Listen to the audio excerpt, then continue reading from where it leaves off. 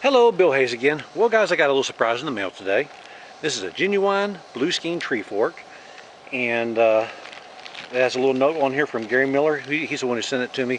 This is an appreciation for a little slingshot I sent him, a vintage one.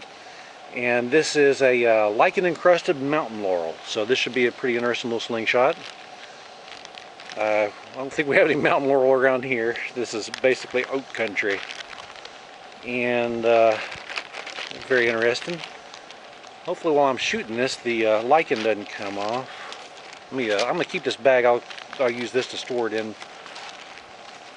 And this lichen on here, it's not delicate.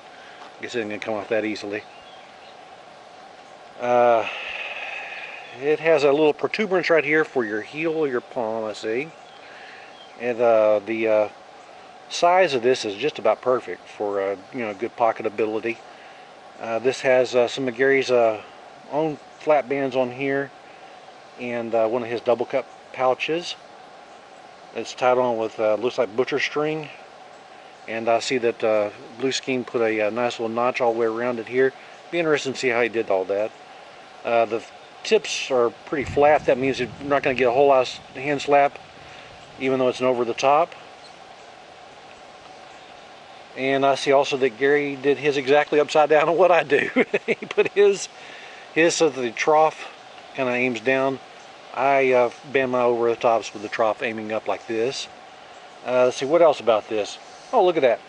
This has a nice little curvature to it, so that it fits in the hand like that, and it should be a natural pointer.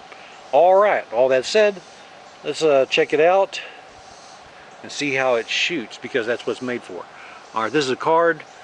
I'm torn between thinking about doing a Scottish card cut, which is where you hit it many times, or if we just go and zap that thing.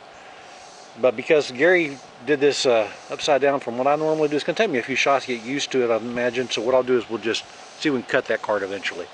I'm sure it'll take me 2, 3, maybe even 4 shots to get to where I can actually hit it.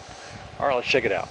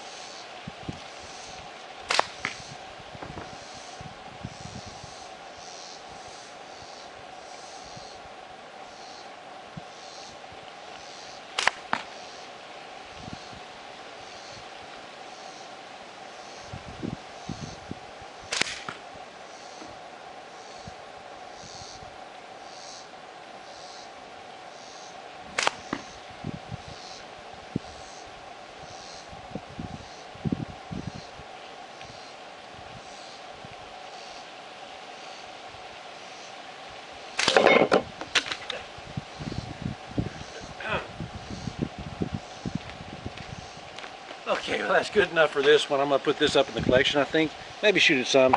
When we have slingshot contests where there's a need for what they call the the Dennis Menace shoot, where you're going to shoot a slingshot that needs to be a natural and maybe shoot rocks or something. I might use this one. Let me see what's all with that. Oh, goodness gracious. All right, yeah, I was able to hit the card. I don't know, was that the 5th shot or something like that. Tickled it on the 4th shot, but then after it all cattywampus there, it's kind of hard to hit it. Anyway, I'm going to do that for right now. I might practice with this a little bit more, maybe see if we can light some matches with it or something. It's going to rain here in just a little bit.